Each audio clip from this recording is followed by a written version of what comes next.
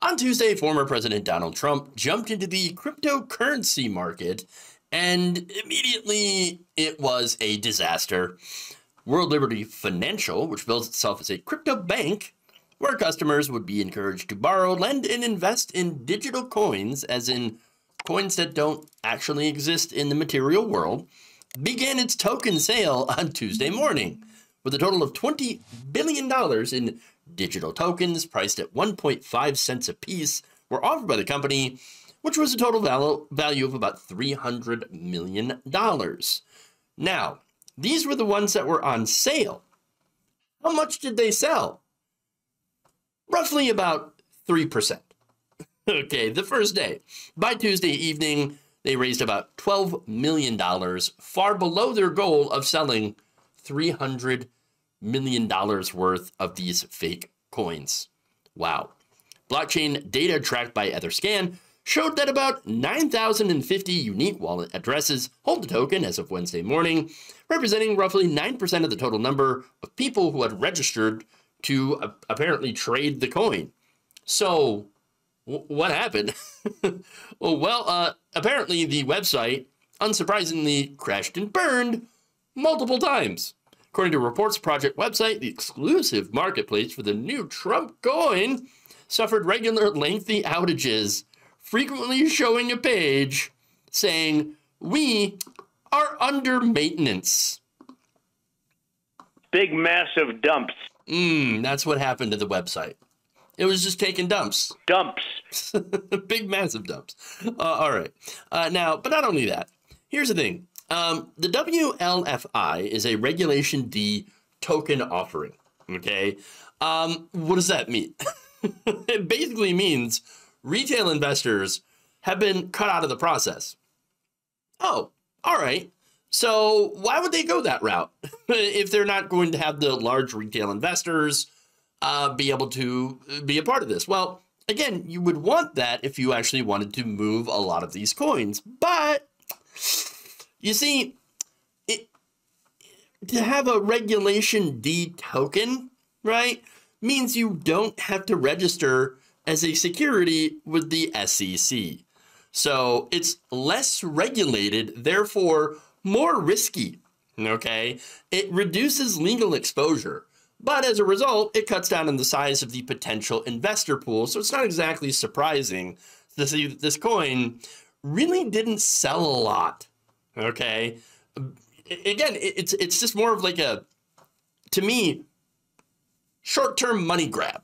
Okay, that's what that is from weird crypto bros.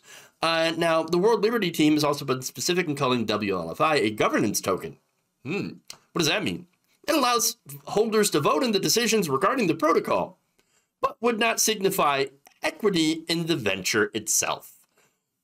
If all of this seems like, weirdo, like I don't quite understand, the only thing that you need to understand about this is that it's a scam.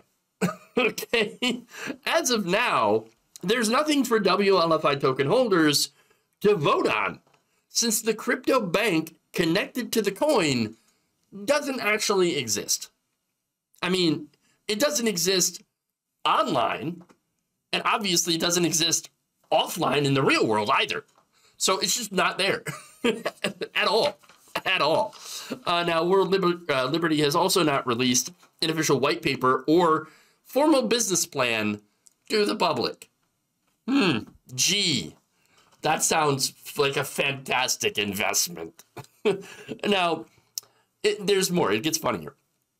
Coin holders are basically getting a sort of an IOU until the platform is approved and goes live. In the meantime, the investment of the coin goes to the platform's treasury, which no doubt goes to the Trump family, because that's who's pushing this, right? So we got a Trump scam that's going to put money into Trump's pockets, because of course, that's the whole point. WLF's website adds in the fine print that Trump and his family members may receive tokens from World Liberty Financial, and that they are, quote, entitled to receive significant fees for services provided to World Liberty Financial, which amount cannot yet be determined. Look, anybody who didn't see Donald Trump jumping into a crypto scam? Doesn't know Donald Trump.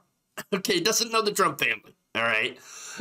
Now, that said, we also all saw coming the fact that this crypto scam is failing to hit any of the targets due to their website issues and the fact that, again, this is a weird, unregulated crypto scam. So we all saw this coming. No shock, no surprise that the thing basically crashes and burns. Okay, it's a dump coin. That's what it is. It's a dump coin. And the reason, of course, that we're all not surprised is because we know that there is absolutely no bottom to this Trump barrel. Thank you for watching. If you enjoyed this video, please like, share, subscribe, hit the bell icon in order to get notified whenever a new video is released. And if you want to support independent, progressive media through this difficult time where it seems like everybody is shutting down, you can become a member on our YouTube page, you can become a subscriber on Facebook, or you can go to my Patreon. It's patreon.com/Jeff Waldorf. Thank you.